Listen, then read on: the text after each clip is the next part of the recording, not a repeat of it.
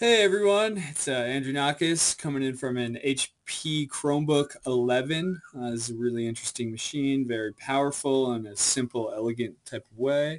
And today I'm going to be showing you how to extend the functionality a little bit and actually sideload Android APKs onto the Chromebook through the Chrome browser. And this is a kind of interesting. It's a good way to kind of get a little bit more functionality or just kind of fun side project to do. So yeah, let's just jump right into it. The best community for support to learn and understand and get step-by-step instructions is this reddit.com/r/chrome APK subreddit. And from here, there's step-by-step instructions. And so you actually go to this website right here to download the Archron runtime, which is essentially the thing that lets you load third-party apps in the browser.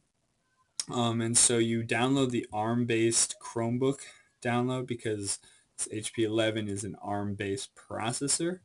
So you download it, and you should get this zip file that this Archron 1.32 ARM zip file, which you then extract the file and you get this VLAD icof.archron file.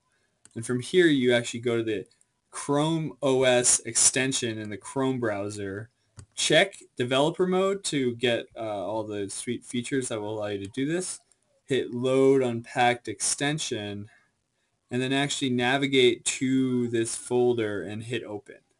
And when you do that, it should install this Archron custom runtime. Now from here, you can actually go in and load APK packages that have been converted. And so a good list of it is in the Chrome APK subreddit. There's actually a list of compatible apps.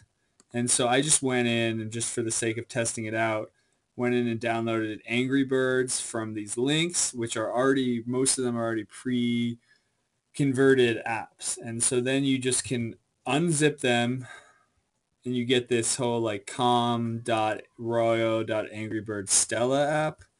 And you can actually go in and load the unpacked extension and then actually open this up, and this will install the Angry Birds Stella. And then to play it, you would actually hit launch. And it takes a little while to load because it's, emulating the software. But in a little bit, it should load up. And so just again, this was an already pre-converted APK. I find one of the best. Okay, yeah, here it is. It's finally thinking right now. It should go to the loading screen pretty soon. Yeah, and here's an Android app being run in Chrome browser. And then I find that if I want to convert my own app to do it, there's actually this really sweet extension called Twerk, which allows you to take your extension, take in a normal APK, and then load it up to, sorry, so this is going, I'm just going to exit out of this.